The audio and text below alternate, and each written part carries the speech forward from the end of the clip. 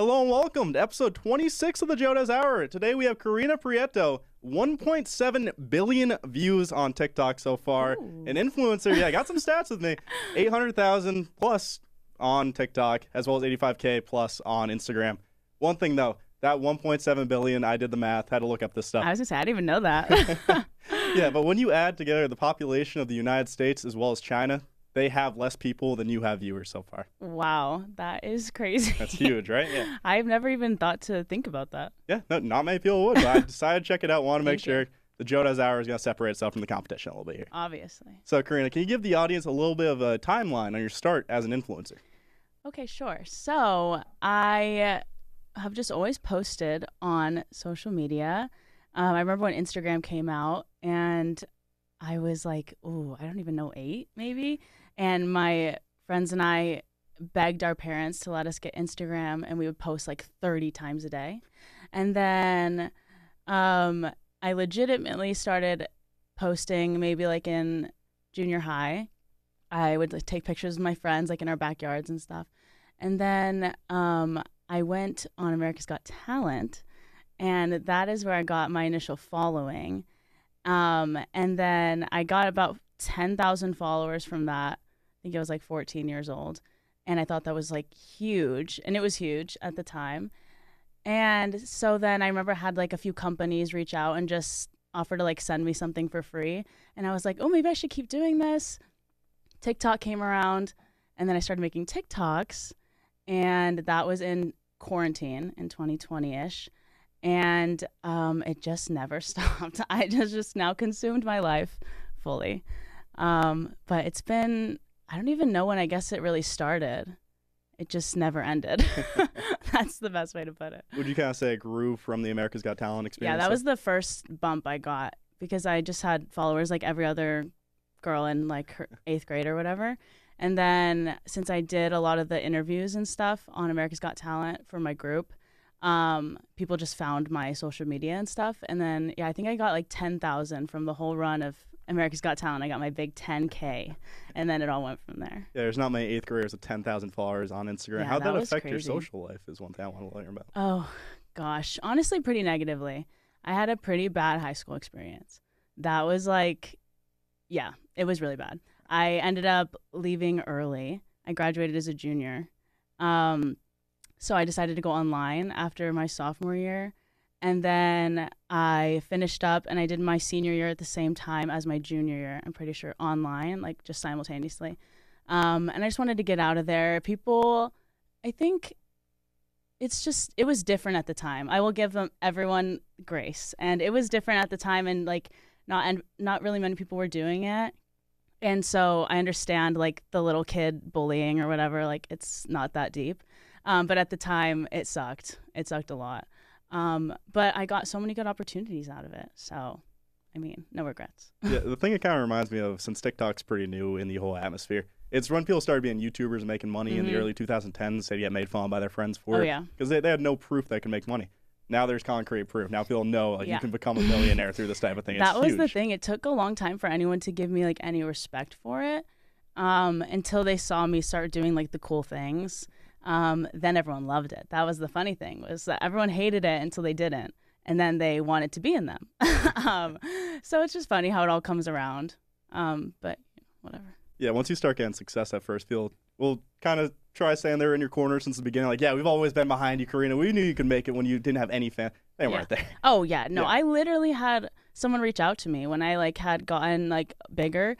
And she was like, oh, yeah, I've always been in your corner. I'm like, you literally made fun of me. Like, no, you didn't. Like, it's just, people are just so funny.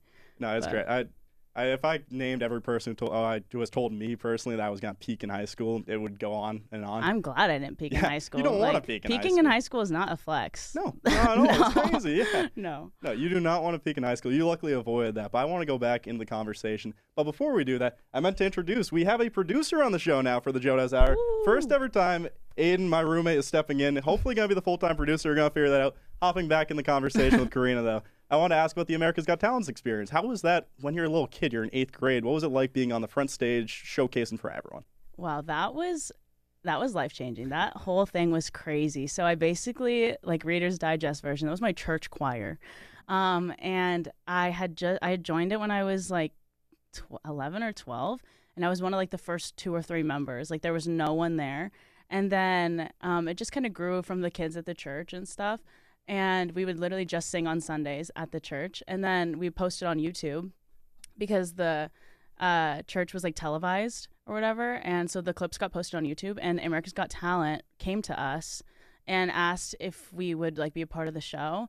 So we didn't have to do the first audition of America's Got Talent. So that was cool. And then when we got to the first one, we went in fully with the mindset that like we were just going to go for the exposure, and like we weren't going to get past the first round, but like it was just for like marketing more so. So we like practiced for, maybe a year, like months and months and months and months for the first rehearsal and, for the first round. And then we performed in like this big theater, and I remember it was like the longest day ever. And we have kids in the choir that are like 5 years old. So it was quite difficult. And we performed, and I think we got 3 yeses and a no. I'm pretty sure someone said no to us, but we did not expect to go through at all. So that was like the craziest thing that ever happened. And their big note to us was that we just needed more. Like we were a little underprepared because we're a church choir. And so then for the next round, we came out a little bit harder. We had some choreography, and getting the little kids to get that was really hard. And that was the round we got the golden buzzer. So that's probably the coolest thing that's ever happened in my life to this day. I would attribute to the golden buzzer. Like that was so cool. I have a box of it, a shadow box in my room full of the glitter that they like drop on stage when you get that. So that was really cool. And that opened lots of doors for us. And we, after the run of America's Got Talent, got to do a lot of cool gigs and sing with like the Pentatonics and like Josh Groban and the huge artists and stuff like that. So that was amazing. America's Got Talent was awesome. Karina, I was gonna make a joke about you getting the golden buzzer. That is crazy. It's actually, yeah, that is one of the things out of like my life that is so crazy to me still, because I used to watch America's Got Talent with my dad. Like every single episode we would sit there and watch, and we'd have our favorite acts. We'd like make bets on who was gonna go to the end and stuff. And then like I remember I'd watch golden buzzer compilations like in my room on my iPad when I was a kid, and now like I'm in the golden buzzer compilations. Like that is so crazy. Yeah, I used to watch those with my parents too. That is insane. So I might have watched you get the golden buzzer at one point. That is insane. When my friends found out about this, they like all looked up a video, and a bunch of them were like, I've literally seen this before and I didn't even realize. So yeah, that was crazy, and millions of people, and you're so young. And TV is so crazy. Like I just didn't go to school for like 2 months. And I missed so much school. Wow, that was horrible. I missed so much school, but it was an incredible opportunity. Yeah, at the end of the day, I'd missed 2 months of 8th grade, so I get the golden buzzer. That is awesome, Karina. It was awesome. And that whole process was from like, I think the first round I was in 8th grade. Then the second round wasn't even until like I was in high school. Like it takes a long time to film it, and then I think we finished like right before my sophomore year. It was like a 2-year experience for that thing. Yeah. And then they also invited us back to the America's Got Talent champions, and we performed there. So I was like in the America's Got Talent atmosphere for like 3 years, I think. Yeah, I knew you were on America's Got Talent. I didn't know you were an America's Got Talent legend. That is so sick for you. I think we got a little lucky because Simon Cowell loved us, and he, I think, owns the show, produces the show, ? So he really fought for us a lot. And then for AGT Champions, it was all the winners of all the seasons came back to compete for like an ultimate winner. And we got to perform as like the opener or the closer of that show. And he brought us back for that. So shout out Simon Cowell. Yeah, that's a life-changing experience. Simon Cowell, too. That is so cool. Right. A legend. That's so sick. Was Howard Stern one of the judges on that show by any chance? No, it was Howie Mandel, Mel B, Heidi Klum, and Simon Cowell. Wow. And then the guest judge that gave us the golden buzzer was Ken Jeong. Ken Jeong. The comedian. Yeah, they used him in The Hangover. Right. Was that him in The Hangover? Ken Jeong? Yeah. He's so good. He is awesome. Yeah, he's the one that does the doctor stuff now. Yeah, he's Dr. Ken. Ken Jeong's. I've definitely seen that video. I've seen when he gave some guy a golden buzzer. That was you guys. That is so cool. It's awesome. And then right before he pressed it, he said, from all of us to all of you. And he pressed it. And then I have like the little box, and then there's like a little note on it that says like from all of us to all of you. Well, from all of us to all of you. That's like, I have that video on my phone like saved. I just watch it sometimes. Like that golden buzzers. I like, it still makes me emotional when I get it. It's so cool. Yeah, I could be feeling so sad about anything. I just rewatched that video. I feel great about myself. That is such a cool experience. So you said that there was some choreography involved in the second round of the act. I know that you do dancing and stuff like that, and you do that on your TikToks. Is that how you kind of adjusted to it, knowing that you were actually skilled at choreography, or how'd that come along? Yeah, so that was like not a challenge for me. I more so helped with like the little kids. I was involved a lot with like the leadership of the choir, being that I was like one of the older ones and that I had basically like started it. Like I was one of the first members and stuff. And me and Miss Sarah, the director, were very close. So I helped her out with a lot of things. And I think I actually helped her with the choreography. Like this was so long ago. It sounds like it wasn't even my life, but so much has happened in my life. I like forget all the details of all these things. But yeah, no, I remember teaching those kids the choreography though. It was so hard. And then at one point they said, like that Miss Sarah in the audience couldn't be doing the like choreography for them. And that was going to be like a huge problem because they're literally like 5 years old. And so that was all just very stressful. Also TV is just not awesome. Like the way that it works, and they like switch your songs on you really fast and tell you like, oh no, you can't do that. We're cutting this song. We're cutting it in half. Oh, we're actually not going to air your audition at all. Like it's just a lot of logistics that go into it. Yeah. But I think the fact that you got that experience and that exposure when you're that young let you know what the TV industry is about, though. You're going to be ready for it now when you go into that field eventually. And it was awesome for me, too, because I've always known I wanted to kind of do the broadcast thing. And then when Miss Sarah chose me to do, like, the interviews for the group and stuff, I got to do, like, the press conferences on, like, the red carpet and stuff like that, and answer all the questions for, like, the reporters and stuff. That was, like, kind of how I got interested in doing the reporting side, if that makes sense. So it kind of brought a lot of things into my life that weren't there before. Yeah, the amount of things I had to line up for you to be at the place you are right now is insane to think about, Karina. You did competitive dance when you were younger, right? So competitive dance, the interviews that you took place on America's Got Talent had to add up to you even going into broadcast journalism, but the competitive dance is what kind of led to you doing the TikToks, led to America's Got Talent, led to where you are now, which is just insane to think about. Everything happens for a reason, no matter what you think, or no matter what anybody thinks. It's true. It's just how it goes. Yeah, I was actually just talking to my mom the other day about, I was like, how am I 19? Like, I feel like I've lived so much life and done so many different things. Like, even this choir, before America's Got Talent, we did so many cool things just through, like, the televised services and stuff, and got to sing with so many cool people. And then when I was younger, I sang in this, like, opera at Carnegie Hall in New York and stuff. Like, it's just, like, so random. I forget all these things that have happened to me and that I've had, like, the opportunity of.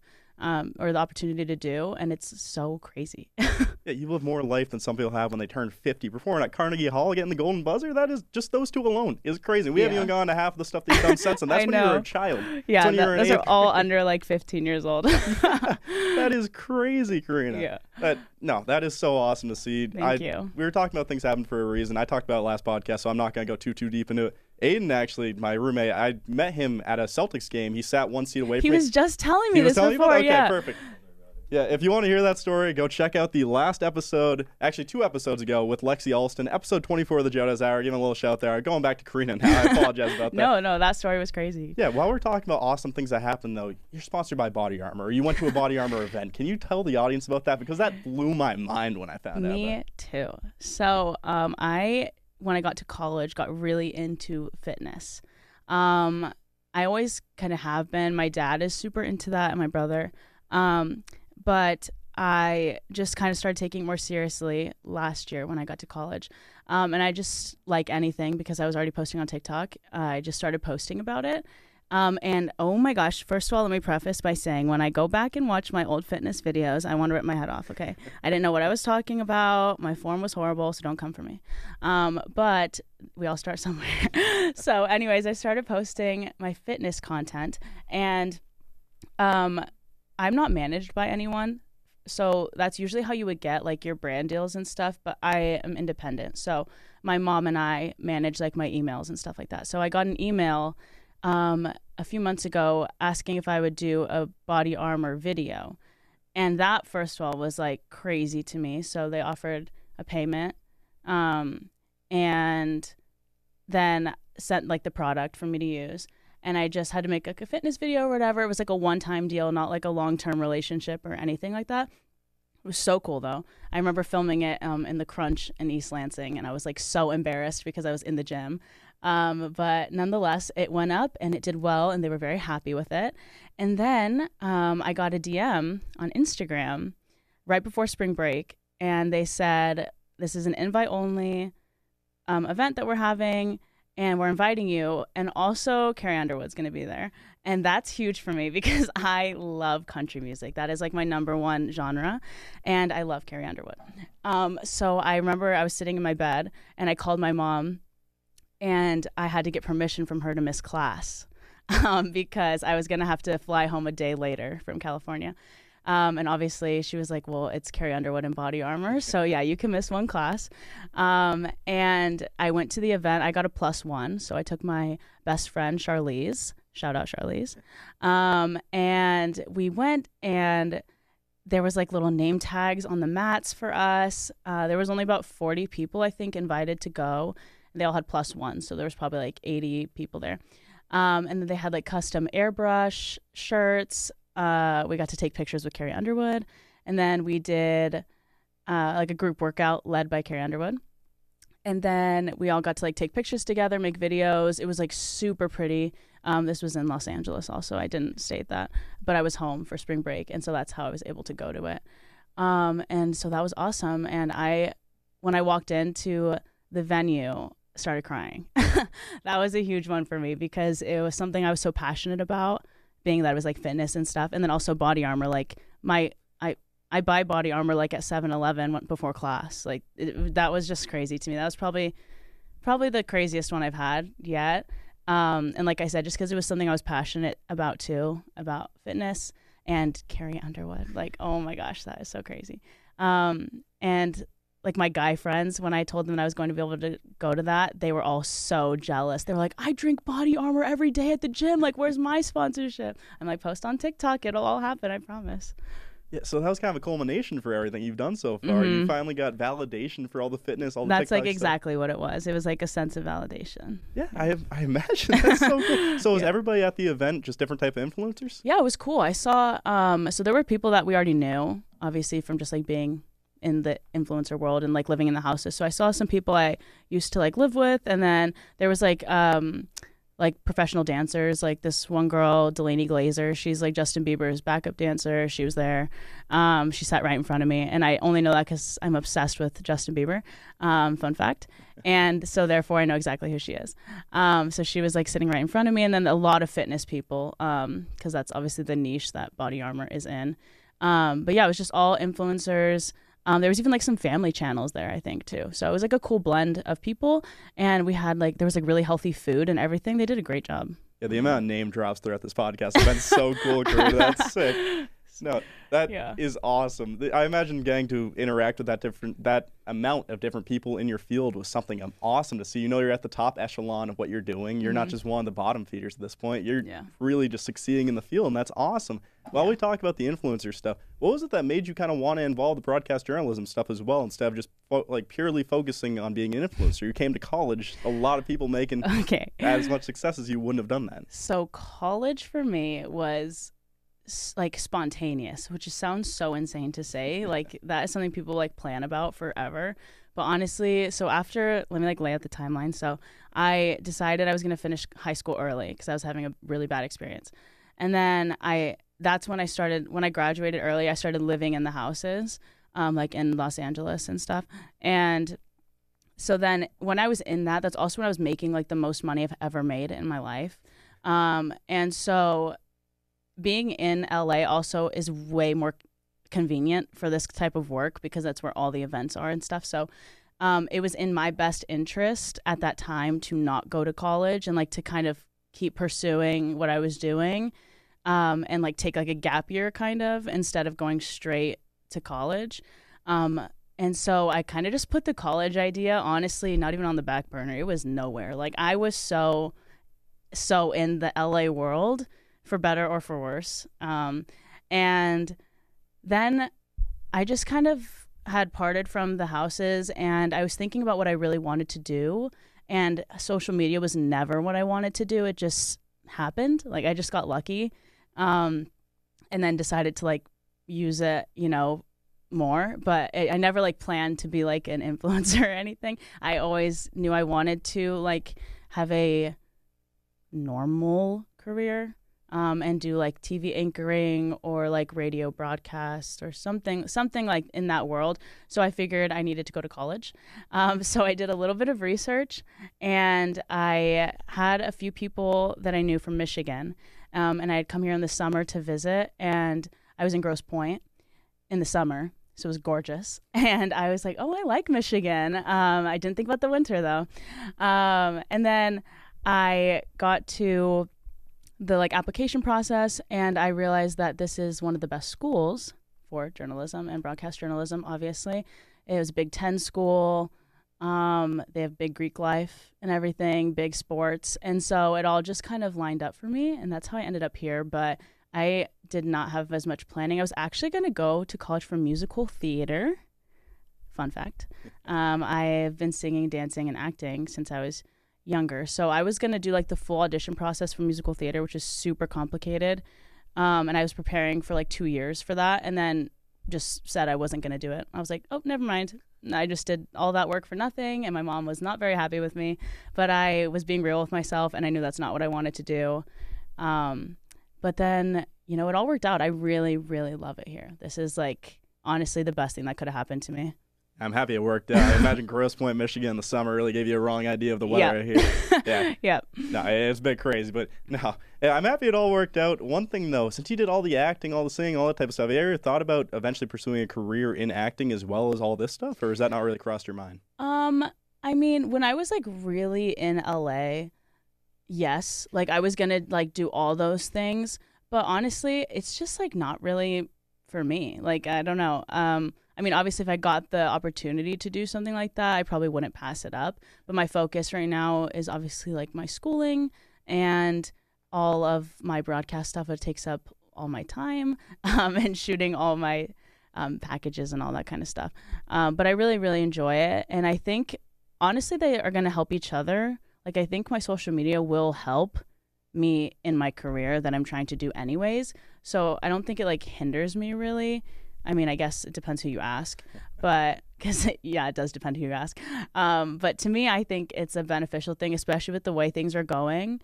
There's this anchor named Caroline, and she's like huge on TikTok, and she now like has gotten hired at like these huge stations and everything because she has this big following and stuff. So I used to think for a while it was going to hurt me, but I am hoping that's not the case. No, whoever tells you it's going to hurt you is just wrong. I can say that flat out right now. There's nothing better than more exposure when you're trying to go into a career like this. If you can have a following behind you that actually supports you, it's going to be massive. Mm-hmm. Whoever said that, I can't believe would even try. And I agree, because like those whole things are like about who's watching. Like, then I would be in like theory bringing more people to watch. So I don't know why it would be really a problem.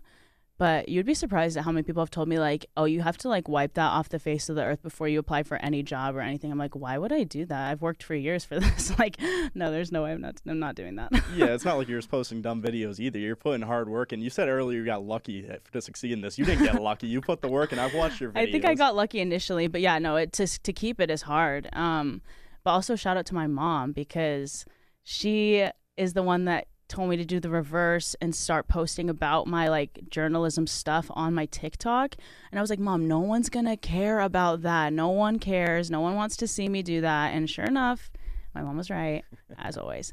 And I started posting about it, and it's not like it doesn't do like crazy well, but people are interested in it. So I'm kind of hoping, the goal is to post like more about that a lot throughout next year and stuff, and then kind of like turn my social medias and start pivoting that way, while also still doing like the stuff I like, but kind of like maybe focus it more, and then I think it'll really help me like in my career. Well, this So. career is kind of an untapped market for the behind the scenes. You see sometimes maybe years after a product's finished, but you're giving it live as they're making it. That's a huge market that's untapped. Yeah. And I've got to say, you're completely right. Whoever is out there doubting their mom, your mom's right. I will just tell you. She's right. Yeah, I have thought with 100% confidence that my mom was wrong about things, came back, something magically shifted, and she was right every single time. Oh, my mom, like, I swear my mom's never been wrong. Like, it's so frustrating. Yeah, no, it's so crazy. frustrating. Because you'll have an argument with them, and you start thinking, like, I really want to point back to an argument I was right about before. I can't think of one. She has been right every single time. It's crazy. Yep. So you've said your mom was a big thing in you reaching this point. Was she always just supportive of you, or do you have to get her on your side at a point, or how'd that My go? gosh, my mom is the world's best mom.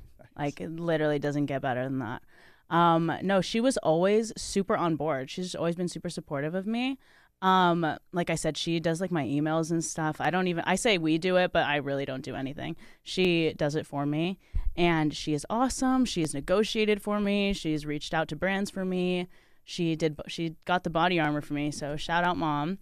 No, she's incredible. I never had to convince her of anything. She was always on my side. I love to see that. You're basically the Lamar Jackson of TikTok. Yeah. His mom represents him in the NFL. I'm pretty sure he's the only QB without an agent whose mom represents him. That's pretty cool. That would be me if I was in the NFL. Because my mom, she also, like, I didn't drive until this year, like this past summer when I was 19 years old. And so my mom would have to drive me like every single day. I live in Orange County, to Los Angeles for all the America's Got Talent stuff every single day. Like, she has like a whole job and everything, drove me everywhere, drove me to every dance class, every rehearsal. Like, literally my mom if I didn't have my mom, like, I would not be doing all this stuff because I wouldn't have been able to like even be at the opportunities that I was given. So shout out, Mom. Like, wow. Yeah, huge shout out to her, I imagine. Yeah. One thing though, my bad. I had about 4 different things on my mind throughout that conversation. Wanted to talk about the content. I was not going to talk about that yet. While we're talking about your mom and all that type of stuff, I have heard constantly as years go on, people from California just not getting their licenses right away. Why is that such a big thing in California? Okay, I want to know about that. I don't know. So for me, I also have epilepsy. So I wasn't able to get my license because you have to wait a certain amount of time between like your last episode. Do you know what epilepsy is? Yeah, you get seizures. Okay, yeah. So, but between your last episode and like when you can drive, and so I got diagnosed when I was like 14, right when I had been on America's Got Talent. I was also in the midst of like finding out that I had epilepsy and like getting medicated and stuff like that. So I got medicated, but then I had another episode at the end of my freshman year, I think, and so that put a hold on me being able to get my license. And then since I was already late to it, I was just like, I don't really care at this point. Like, I'm already behind and all my friends could drive. So then I would just go with them. And then I came here and I couldn't have my car anyways. So then it didn't really impact me at all.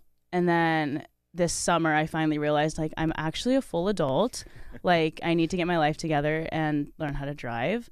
But I think most of it in California comes from that you don't really need to drive. Like, I mean, you can like there's a lot of public transportation and stuff like that.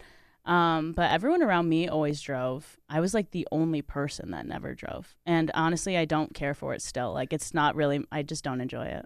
Yeah, some people just don't like drive. I know Snoop Dogg doesn't even drive at all. He has a personal driver everywhere. I love Snoop Dogg. Yeah, everyone, even my mom loves Snoop Dogg. He's kind of my mom loves Snoop Dogg. I think all the stuff he did with Betty White is kind of just what ingrained him as just He's every just mom's awesome. favorite. Yeah, you great guy. Well, as we talk about you, Karina, one thing I wanted to really get into, you lived in a content house in Las Vegas for a little bit, not just LA. So how was that experience, and what was it like being a little bit away from home? Because obviously Arizona's or Nevada, I mean, is close to Los Angeles, but it's not right next to each other. Yeah, that was something. So I was 17 when that happened.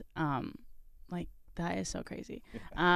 So basically, I was already in LA, involved in all the houses and stuff, and those are all run by like the same kind of company that puts on all those houses, and that company wanted to make one not in Los Angeles. They wanted to kind of branch out. So they picked Vegas. And I was actually cool. I got to be a part of the process of like the creation. So I was like the first member of it before it was like released or anything. Like, I was like where the idea started. And then we kind of like built off of it and decided like what we wanted to do and whatever, got the house. And being in Vegas at 17 is, I don't even know what the word is. It's so odd because you're not of age to do anything. So you can't do anything. But then you're also in the desert. So like the only option, we lived like right by the strip. The only option is the strip, but you're 17. So what are you going to do on the strip? So honestly, the entirety of that, like, I don't even know how long I was there. Not long, like 3 months, 4 months. The entirety of that time was either in that house or like we would go to the strip and like walk around or something, but we really couldn't do anything. It wasn't really a good location for, we were all under 18, I'm pretty sure. And if not, all under 21, so it still didn't matter. And so we were just kind of like stuck in the desert, really, is like what it felt like. It was like an island, and there was not really any like creators out there or anything to collaborate with, so it was hard. Like we only had each other in the house to like make videos with and stuff, and sometimes our friends would come out like from LA and stuff, but other than that, it was like an island. I literally felt like I was on an island. But it was fun. I mean, it brought opportunities and stuff to me, like I said, that I never thought I would have. And also living away from home like that at 17 was pretty interesting. Although it is close enough, like for a drive. My mom would come and see me like sometimes on the weekend. But I don't know, I've always been independent my whole life. I've always wanted to like live on my own, move out, that whole thing. So it wasn't necessarily like a problem for me there. I think my mom was more affected by it probably in that sense than I was, because I was just like a teenager having fun and I wasn't even thinking about it. But yeah, I don't know. Independence has never been a problem for me though. So the distance or anything didn't scare me. But I wish it was just a different place because Vegas just wasn't really a good choice. Yeah, in theory, Vegas seems awesome because it's always bustling. Yeah, There's it always stuff sounded going on. great. Yeah, but it wasn't great. Yeah, in practice, you're all under 21. You can't really experience anything. Then obviously COVID and stuff happened. That Yeah, shut it was down the in entire the strip. middle of COVID. So just I don't know. It didn't really work out. Yeah, kind of the right place, wrong time type way of thinking. But I obviously imagine your mom was very happy to have you back, especially with how close you guys seem. Yeah. That must have been very nice for her to have her back. One thing that happens when you do that type of stuff, you were saying earlier that you were late to get your car. You were early to graduate high school, early to live by yourself. So when you're living by yourself, or not by yourself, but with other people, not with your family, when you're doing that type of stuff, you're experiencing adulthood younger than you should. Oh my gosh, yes. Yeah, what does that kind of do to your mindset? Did you kind of get lost in it for a little bit? Had to get kind of dragged back out, or did you handle it fine? How'd that go? I would say I got lost a little bit in LA in the beginning of it because I was like barely 17, I think, when that was happening. And that's just, LA is a beast. LA will chew you up and spit you out 50 times over and over again. Like that is just a crazy environment. So I think I got a little lost in the sauce at the beginning. But honestly, I got tired of it pretty quick. So I kind of snapped out of it and got like more focused and wasn't waking up at like 3 p.m. anymore. And kind of got my life back together. But also I learned so many life lessons being by myself, just like away from my family. I remember calling my mom when I got to Vegas and I was like, so how do I do my laundry? And it was just kind of funny between us because like we've talked about, like I'd done so many things in my life and like didn't know how to do my laundry. Like it's just so odd, but I had to learn like also financial independence. That was really interesting for me. To start making money, but also using my own money, was crazy because I had no concept. Oh, that's the other thing that was bad when I was in LA. My mom, we should have my mom on here because she could probably go on for hours about. I was so off the rails, and when I had first started making money, because I've never had like an actual job, like worked at like PacSun or something like that. So I had no concept of money whatsoever, and I would burn through that I had to. Like there was like a ticking time bomb on it, and that's like one of the most dangerous things I think is being young and having money like that, because that's where I saw a lot of people around me slip kind of into more unfortunate things. Is just having money that young is dangerous. It really is. Like it's like in a joking way, but also like in a real way, it's like really dangerous. So once I learned how to manage that, everything got a lot better. I feel like when I was in Vegas, I was a lot more adult than I was in LA. And I just gained a lot of independence, and I really owe a lot of my like maturity to that point in my life because, wow, a lot happened. Like, wow. Do you think getting that independence so soon and experiencing living financially alone, living alone away from your parents, made it easier to go out of state for college? Did that kind of transition over? Oh yeah, no, I didn't even I wasn't even thinking of going anywhere near home for college. Like I knew I wanted to go try something different. I wasn't nervous about it really. The only thing I was nervous about was when I found out that Michigan is like this school is like pretty local. Like a lot of these kids are from Michigan, and I didn't know one person going in except for my roommate. And we hadn't even actually met. We just like met online, and that's how I was. That's how I was gonna show up and like pack up my whole life and show up here and not know anyone. And so that's what I was scared about. But I wasn't scared about like my ability to like be far from home or anything. I was just scared about like making friends.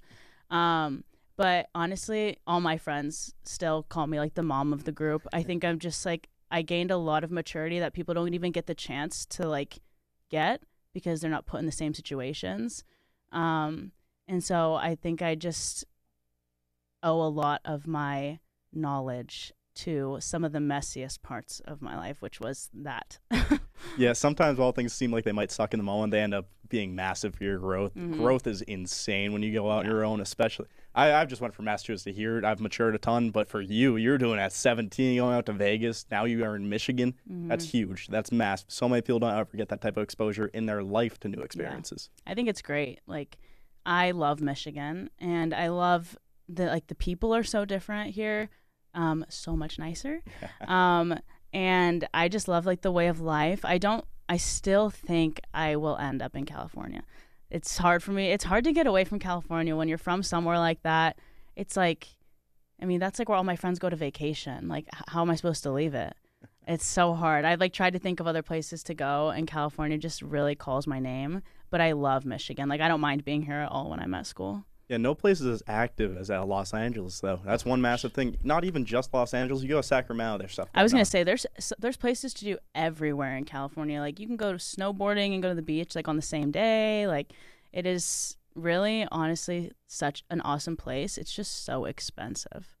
Like, No, I know. A lot of money, but there's a reason for it because there's so much experience that you can get from them. You got to pay for what you're getting is how that goes. Right. Well, that's not too bad. I'd rather have you got to make a little bit more money to enjoy the experiences than like everything sucks there or anything. It's not too bad overall. No, it's great. And the weather, I mean, personally, I know, but like also I know people like that come from places like this, like actually enjoy like the winter and stuff like that. For me, I think it's hard when you grew up in like constant summer to go anywhere that's not like kind of constant summer. So I'm trying to find something maybe in the middle. Like, I don't really know what that would be, but I need a solid summer. That's like a necessity. I need a summer. Maybe try like South Carolina or something. That might work out. It's a pretty nice area down there. But no, one thing, we were just talking about it, is that when you came here, I experienced this exact same thing. When the people were so nice to you, I actually want to check if you experienced. I realized you didn't say that expressly. When they were so nice to you, did you think they were faking it at first? Because I was honestly uncomfortable at first. I was like, why are strangers talking to me right now? Like, I don't think people understand when you talk about like the LA rudeness or like the California rudeness. It's like a thing. Like, obviously I have like people I love and are nice and stuff like anywhere, but there is like a general like aloofness that comes with especially Los Angeles, but California in general. But the Midwest lifestyle is so much like slower and friendlier, and like I find like very family oriented and stuff. And I just really love like all the people that I meet here, and like all my best friends now are like from here and stuff. So yeah, I think the people here are awesome. But I was like thrown off when I got here. Even just like walking down the street, people like wave at me, and I would be like, wait, like, do I know that person? Like, that's so weird. But no, it's just nice Midwest people. It doesn't seem genuine at all at first. You've got the California rudeness. We get called massholes. That's how it goes. Oh, people right. Are not, forget you guys are from Massachusetts. Exactly. Yeah, East and West Coast, for some reason, the rudest people all the time. That's just how it goes. Midwest, as you mentioned, it's a lot more slowed down. One thing for the Midwest that I want to talk to you about, you joined a sorority here. You're part of Alpha Phi. How has that experience been for you? How has that been for your adjustment? You went from independent to being part of a group. What was that like? So that's why I did it. I basically was trying to think of any way to meet people. And I had seen like I think a YouTube video or something random had come up on my feed about Sorority Rush. And I called my mom and I was like, we should look into this. And my mom like started laughing. She's like, you are not going to be in a sorority. Like, would never ever think I was going to be in a sorority. And then I was like, oh, whatever, I'll just rush, I'll try it out. And then I went to all the houses, and it was like, okay. I mean, I was meeting nice girls. Like, there was really nothing wrong with any of them. It just, I was like, oh, okay. I don't really know if it's my thing. And then I went to Alpha Phi, and honestly, it sounds so cliche, but it really felt like home. Like, it felt like I didn't have to pretend to like try and impress anyone. I felt like I was just having like normal conversations. And every time I left, I remember that I was sad to leave. And the rush process is like 2 weeks long. And so after every round of it, I just remember I was always like sad to leave Alpha Phi, and I was always hoping that they were going to ask me to come back. And I wasn't really having that feeling with anyone else. So then fast forward, I got my bid, and then on bid day, which is when you find out what sorority you're in, I was actually sitting next to two like random girls at the time. Those two random girls are now my roommates and some of my best friends in the whole world. So it has brought me, like I said, my best friends, also leadership opportunities. I'm on the executive board. And also just fun things like formals and date parties and sisterhood events. Also networking. That's a huge part of it. Even just the other day, I was like emailing with someone from a company who was alumni of Alpha Phi. So it's just like great all around, I would say. I mean, it's hard having hundreds of girls, together. You have to work through some things. But overall, love AFI. I imagine that was a big adjustment too, and helped you mature. As we keep talking about different experiences make you mature, you learned how to live with other people. You experienced that in the other houses, but not to that extent. Oh yeah, there's nothing like living in a house with 55 girls. Yeah. Oh my gosh, it is so fun though. It's honestly, we're all like joking about it because we're moving out in 2 weeks. Like, I'm so over this, I can't wait to get out. But it has really like been some of the funniest, even like deep moments, like getting to know people and having like deep conversations and stuff. It's all a really unique experience that I think if it's your thing, you should definitely pursue. But if it's not, don't, because you'll be miserable. Yeah, it's different for different people. Yeah, some people love it, some people it's hard. Like I've met people who are, it's their thing. I'm kind of like somewhere like in the middle where I really love it, but I have my things about it that I don't love. But overall, I really like it. And then some people, it's just not their thing at all. And if you like continue to stay in it when it's like that, it just makes it such a bitter experience. So definitely, I would say go for it if you want to, but maybe not if you're not into that. Yeah. It's a lot. If it's something you're not into, it's a lot to force yourself to be a part of. There's a lot of obligation and stuff. It's not all fun, Oh, for sure. You have to give up a little bit of part of yourself if you want to commit to a group like that. And there's like, you have to like kind of like earn your place. There's like trainings we have to do, like, through, this is like there's like a national council, and then there's like a council at the school and stuff. There's lots of roles. So it is a lot to like kind of put yourself there if you're not really into it. One thing I keep noticing throughout this entire thing, you just have so many new experiences every time throughout your life. It seems every year you've experienced something that almost nobody else has. But one thing, you're talking about how for that situation expressly, if you're not really into that, you can be a bit negative. One thing I noticed about you when I was researching all this stuff is you really like to have a positive mindset. How'd that develop over the years? I've always practiced gratitude. I didn't first semester. It was saddest I'd ever been. Finally got back to it this semester, and now we're back to the positive attitude. What was that like for you in your case, though? High school. The worst time of my life was high school.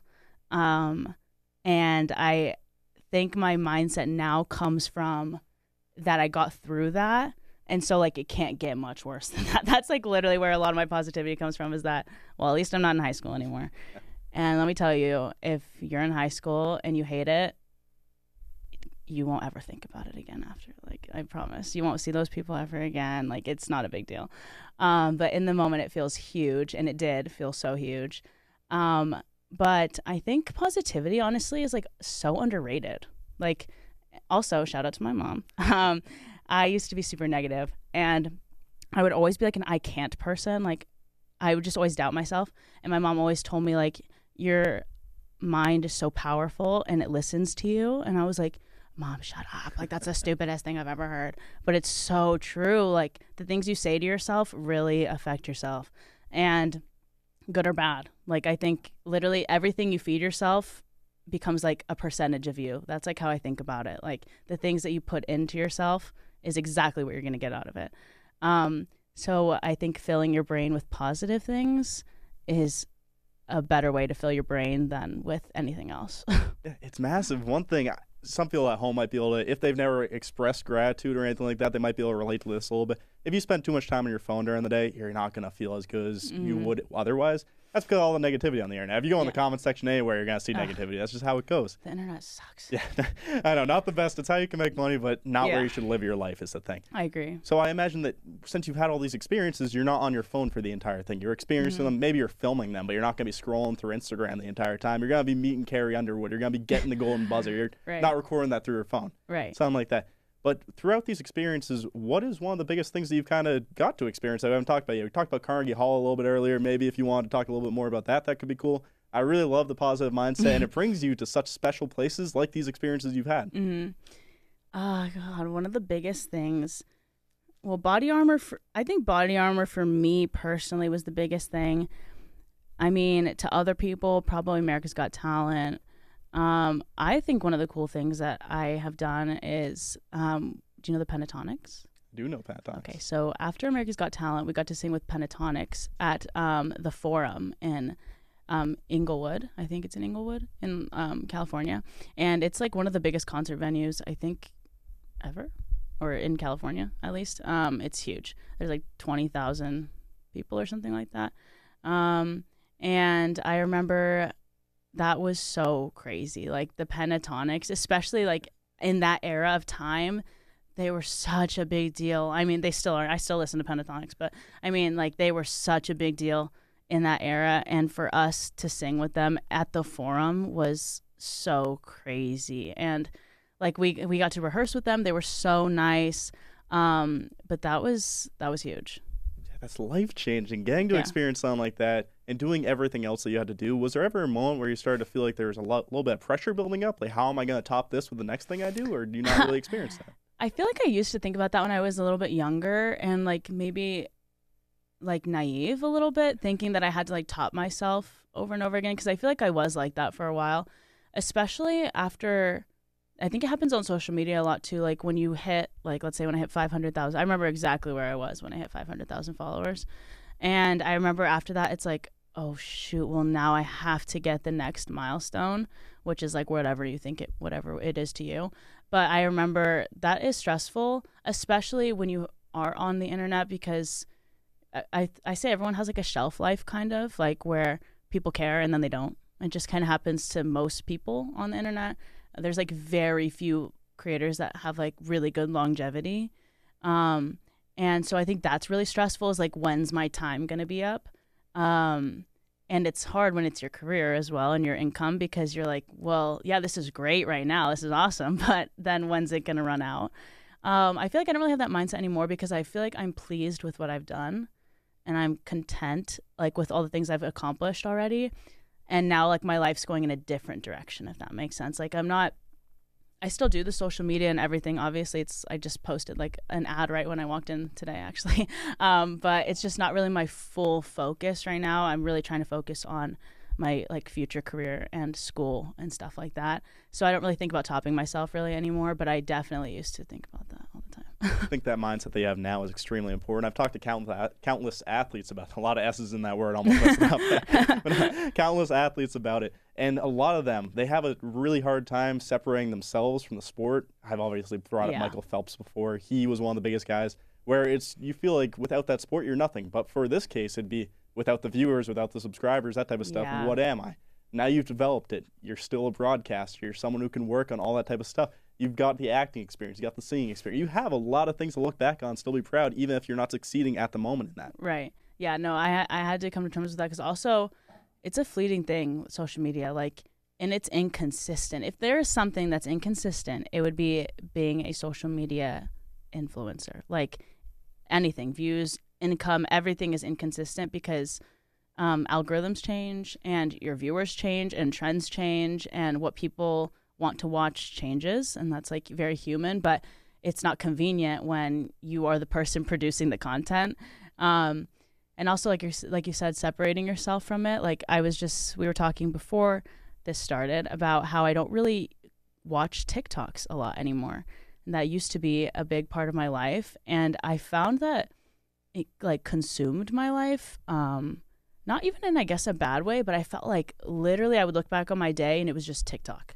Like that was it. Especially when I wasn't in school and I was like doing the full-time stuff. All that was happening in my life was TikTok. And so now I've kind of come to this part where I like really am focusing on balance in my life with my friends, with my family, with school, and with social media. And I just find myself like healthier, not always being on it. And that also comes from like, you know, the other things that come with being a person that shares their life on the internet, or a lot of mean people, a lot of gross people. So I just kind of like took a step back this year. That was like one of the things in my like New Year's resolution that I was going to focus on, was like taking a step back from social media for my own good.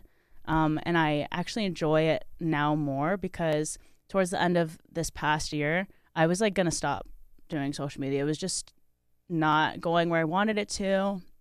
And it was really stressful with school.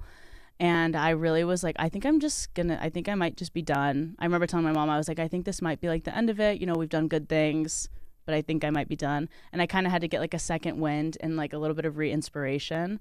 And I think I owe a lot of that to not like consuming my entire life with it. Now it's like one part of my day and it's more of like a job. You know, like you clock out of a job. I like have to clock out of the social media thing. So that's like been what I've done. That's so hard to do too. The fact that you're actually able to do that is huge. It's Karina. hard because like everyone's always on TikTok all the time and everyone's on Instagram. And I'm kind of trying to do the opposite while also my job being on the app. So it's hard, but I think it's working right now. And I'm going to keep trying to do that because I lost a bit of the spark in like the video creation process for a while. I think because it's all I was doing. So now with more balance, it's like kind of more of a fun thing again. Yeah, it's not your whole life. It's something that you enjoy, something that you can actually put time into without Yeah. just being negative about it. One thing I wanted to talk about is when you kind of put a little bit of extra focus not to be using your phone, it's crazy to realize how much people use it, right? Oh, yeah. Have you ever gone to a comedy show or not really? No, I don't think I have. So during the summer, I went to Bill Burr's, went to Kevin Okay. Hart's. Yeah, really cool stuff. I'm a big comedy fan. Is one Okay. thing. But one thing about it is now, they used to never have this. It's huge. Is so that they can't record the performances and leak them. They put your phone in a little magnetic coat so that's locked awesome. into. Yeah, but when you're just sitting in line waiting to buy food, no one's scrolling on their phones. They're all having conversations. It's crazy to see. Honestly, I would love that, like at a concert or something, because I'm guilty.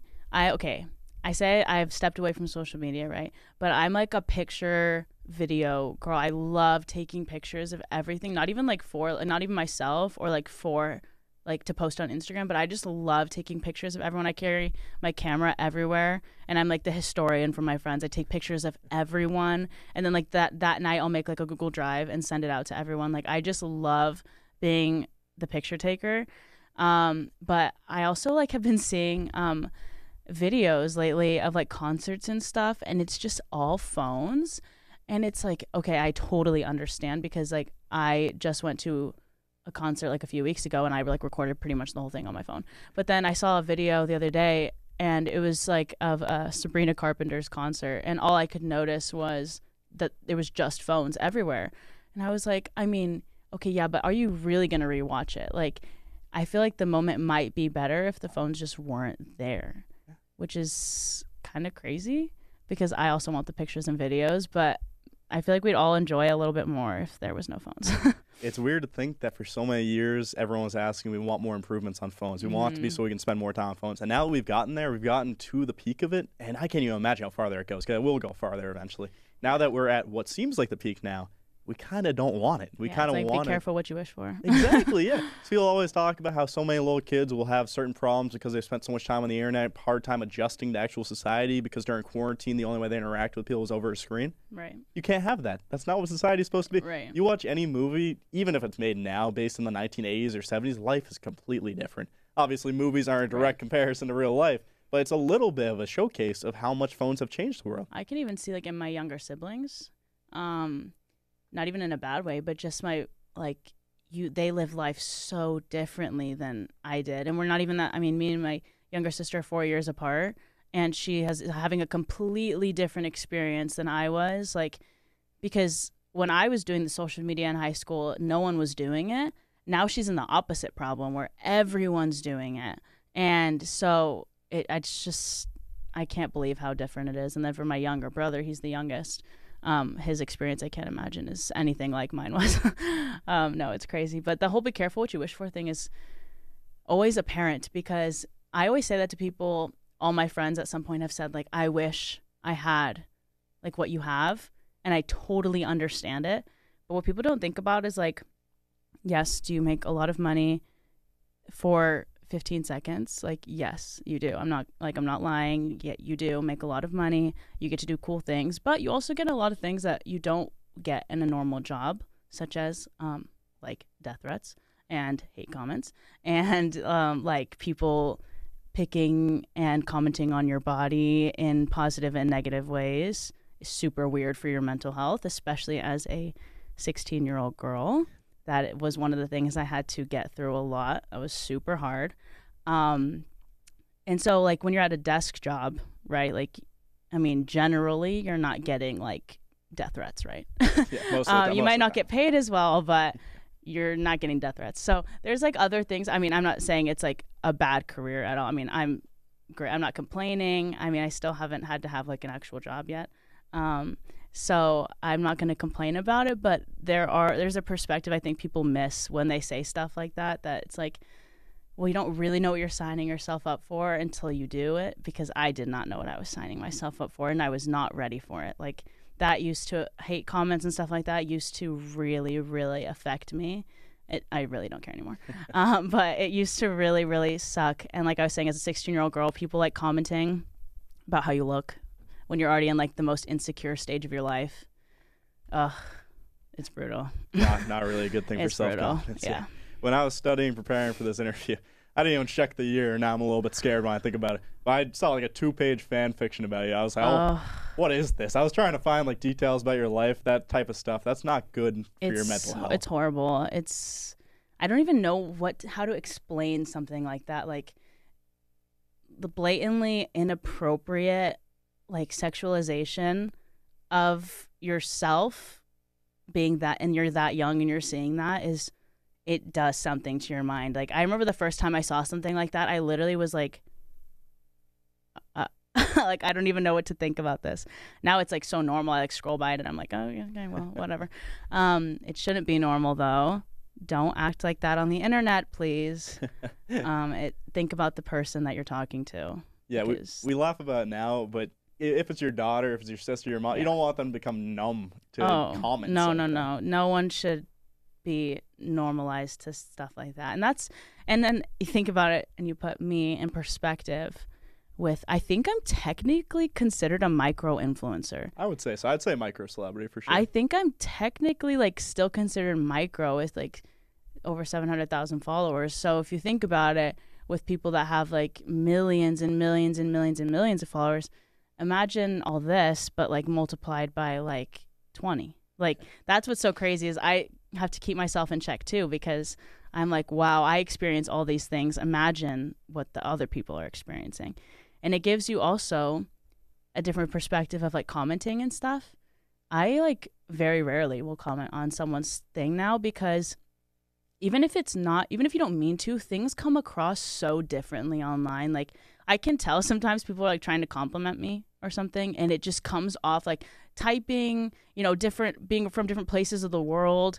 It all can just come off so differently. And also you don't even know what you're like, how what you're saying can affect the person. Like you might not think at all that what you're saying will hurt. Like I've even seen like Ariana Grande actually just recently made a video asking people to like stop commenting positively or negatively on her body, because she's like, I can't take it. Like either everyone's super happy or they're not happy at all, and they were happier when I was lighter, and then now I'm too heavy, and now I'm too skinny, and it's just like people like that. Like Ariana Grande had to step up and be like, chill. Like that's when like we all have to be just a little bit nicer and gentler. I always say be gentle, because I think it's better to like err on the side of being like too nice than like slightly a backhanded compliment. But yeah, I just kind of stopped commenting, because I can tell when people are trying to say something that they meant was nice, but I'm like, that makes me super uncomfortable. Yeah, so it just gives you a different perspective when you're on the other side of it. Also, like of fandom. Like I'm not really like a fan of anyone, which is super weird because all my friends are all like, they all like love like certain creators and stuff. And I don't find myself like that because it's kind of weird for me in that I've been like in the same place as like a lot of these people at the same time. And so it feels weird for me to then be like a fan of them. So that's also weird. I don't like consume content in the same way that a lot of people do because it's like a different mindset, I guess. I don't know. Well, you've experienced differently. It's the same as an athlete watching someone play football. They're probably not as intimidated to walk up to them and say, hey, they've experienced it. Yeah. So I think that's one thing that's massive. I'm happy that you're able to adjust. It does suck that people are like that in the comments. One thing, sometimes it's just flat out, it's just not even close to what is a good thing to say. But sometimes it's just they'll be trying to say something complimenting. Oh, yeah. But then there's no tone of voice, there's no irony, there's nothing like that over text. So you can't tell what they're trying to say, I should say.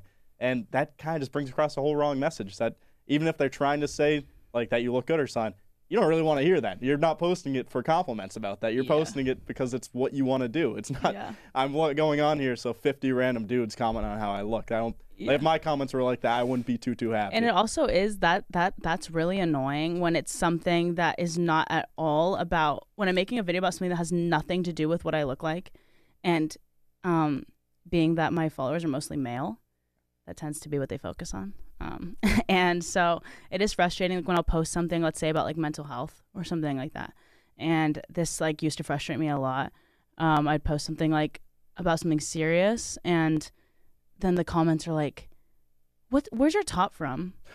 I'm like, I mean, thank you because you like my shirt, right? Like obviously you're trying to be nice. There's nothing wrong with it, but you obviously missed the entire point of my video, right?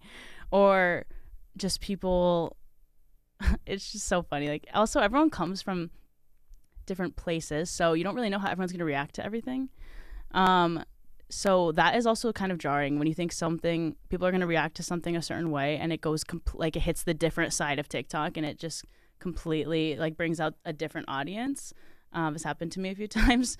And you just kind of like get bombarded by like, whoa, that wasn't supposed to happen. And on social media, something that's not supposed to happen can happen so fast. So yeah, that's pretty crazy. I saw this thing on Twitter. It relates to TikTok too at the same point because it's basically the same reflection. All social media is basically the same, for being honest, but just different formats. Yeah. But the thing on Twitter, some guy had basically posted something. Everyone in the comments was agreeing with him. But then under it, he posted an explanation of it and saying, if you disagree, I don't care. I'm muting this. And people are trying to rag on for that. So he responded to them, if you think that everyone on Twitter is going to agree on any topic, no matter if there's 100% certainty, you're not paying attention. That's not how it goes. Same with TikTok. No one's going to completely agree on every single thing. Yeah. And that's what makes it so tough. We were talking about how there's some certain things that when you say I wish, you're not really thinking of. A lot of people clown on LeBron for this, but it's actually a pretty accurate thing to say. He was saying on Twitter that while people want his lifestyle, he can't go to a Target. He can't go to a Starbucks, just get his name on a cup and walk around. Everyone clowned on for that because it seems like something so silly. When you think about it, could you imagine not being able to walk around a supermarket? Could you imagine not being able to go get coffee at Starbucks because they say your name and everyone wants your autograph? That's huge. That's horrible, yeah. It's even crazy to give some people a perspective. This is like in a very, very small scale. Obviously, I'm not LeBron. But I'm saying I have to be conscious of those things. Like when I'm out, especially here at school, because now it's a pretty well-known thing here that I am like the TikTok girl, right? The amount of people I walk by and they're like, oh my God, are you the TikTok girl? I'm like, please no. But like when I'm out here, when I'm going out with my friends, like I always have to be a little conscious of what I'm doing, what I'm saying, who I'm talking to. Relationships are interesting with the following. Everything, just things you don't think about are way more difficult when you have so many eyes on you. It's hard, and it kind of sucks, like always having to think about what I'm doing and what I'm saying. It sounds so dumb, but like as a college kid, right? Like, I mean, we're all like 19. Like we're literally still kids. Like I still think of myself as a kid. Like I think I'm pretty mature and stuff, but I still think of myself as a kid. And also my mom always says like she was so lucky because at that time, nothing that no like mess ups our parents ever did are like documented anywhere. And now like our entire lives, everything we do wrong is all just laid out on the internet. And so I just have to be really extra cautious in places where like my friends don't have to be, in like a party setting. Have to be super careful about that. It's just, yeah, I mean, it's like anything, you have to give things up to have certain things. And so, it comes with the package deal, I guess. But yeah, it is kind of stressful sometimes. Definitely some good, some bad, and out of context video, out of context photo, any type of thing like that can ruin your career, especially on the internet nowadays. Everyone and people knows. Are quick to turn. Like they will turn on you instantaneously. Like you think you have like loyalty until you don't. Like it literally, it's just fleeting. Everything is fleeting on the internet. Like everyone will leave you at once, and you'll also gain like 100,000 followers in a day. Like, it could go either way. Biggest thing for the internet is just the hive mind way of thinking, where you know how hives with queens, once a queen bee decides something, every other bee decides. That's the same exact thing for the internet. Once the person who's leading the charge decides something, for some reason everyone switches. And it's always random too. Like I think my biggest video ever, it was like a dance video of me, like every other dance, literally like every single other dance video ever that I've ever done. And I posted it. It was actually like 2 years ago tomorrow, I think, actually, is the anniversary of it. But that was like one of the most substantial like jumps I've ever had. Was I posted it at like 11 o'clock at night, I think, and just went to sleep, and then woke up and it had like a few million views, and I had gained like 70,000 followers or something overnight. And it was going crazy. It would not stop. And I ended up gaining like I think over 150,000 followers just from this one video. And then my whole account got banned, wiped off of TikTok in the middle of it for 3 months, two or 3 months. I had no account, no income, nothing, instantaneously. So like that's the other thing, is like stuff like this could end at any moment. That is so scary. Imagine like walking around every day and all of your income, everything you have, and in the back of your mind you're just like thinking like, oh, like this could be over. Like that, I literally think that all the time about. I've now gotten banned twice, wrongfully. Got my account back, but it's like kind of when that first one happened, it was an eye opener for me, because I was like, well, one, I need to save my money better. Two, I need to like, a job without security is scary, and that's like exactly what an internet job is like zero security, especially on something like TikTok that has problems like that with banning people and like removing accounts and stuff. Like you just took away someone's entire career. So yeah, that's pretty crazy. When people see an account get banned, they don't really think about it on their end. It's, I can't watch that person. For the other person on the other side of the screen, that's their entire career. Everything they put their time into. My life like came crumbling down that day when I woke up and I had no account. Like literally everything. Like I felt like my life was over. I imagine. And it sounds so dumb now. Like, even if that were the case, if I never had my account again, like my life was so far from over. But everything feels bigger when you're in it. And I remember that day was horrible. Yeah, especially when you're young too, it feels massive. You were mentioning that we're still kids. I always talk with people about this. You're not a full adult until you can rent a car, like 25. Right. I stole that line from Lexi Alston. That wasn't mine at all. I'll give credit there. Want to make sure, just in case she's watching this episode. But no, that is completely true. Once you're 25, that maybe even after then, you're still kind of exploring adulthood. Yeah. Yeah. There's no real concrete mark where you're not a kid anymore. That's just not a realistic standard to really set for yourself. It doesn't happen.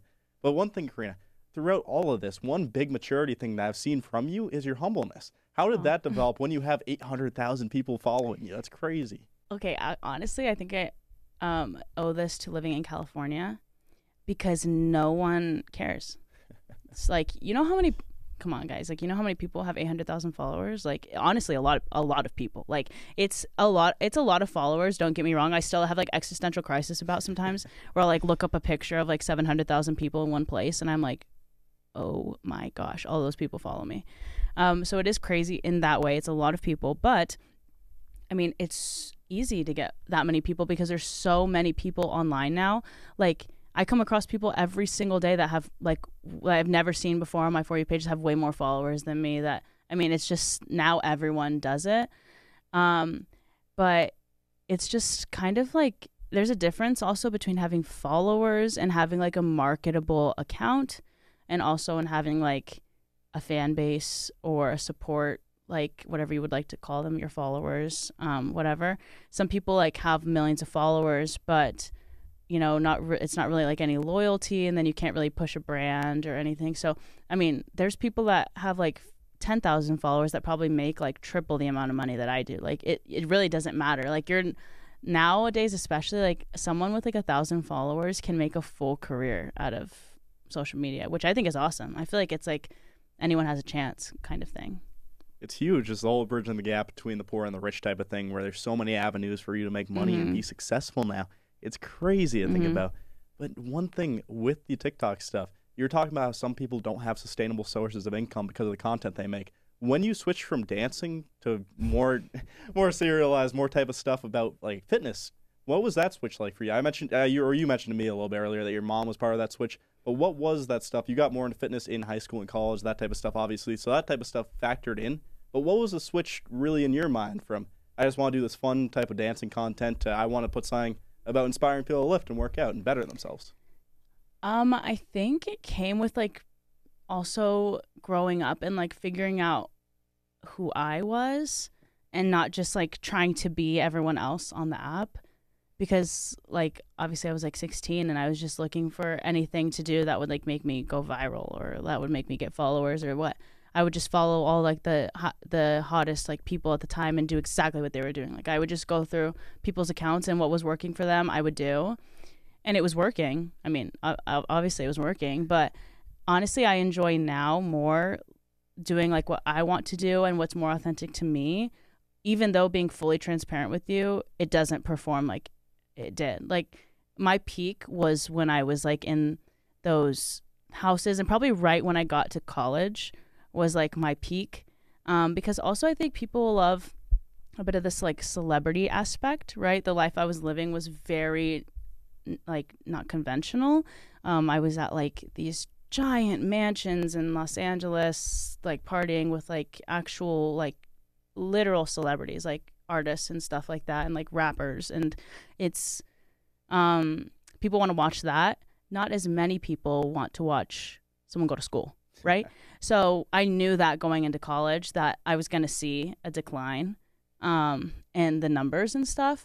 And so that was I was completely fine with that. And I don't know, I think the shift just happened because I got older. Like that's one thing that's also hard is some people have been following me since I was like 15 and they expect the 15-year-old Karina, right? But I'm not. I'm like about to turn 20. I've lived a lot of life since then, and so therefore I am different. And that's like one of the worst comments to get probably is like, she's so different now. It's like, well, I mean, yeah, like if I was still acting like I did when I was 15, you guys would be upset that I was still acting like I was 15. So you just can't please everyone, like you were saying.